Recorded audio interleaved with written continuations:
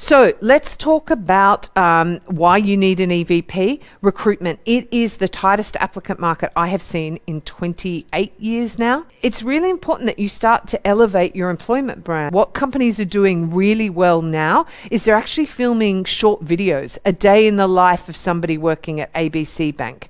And what that does is it gives us a window into what it's like to work there, and people will still click those videos. So it's not a particularly cost intensive piece of work. It is doing things differently, but it will set your business ahead of the curve and ahead of your competitors.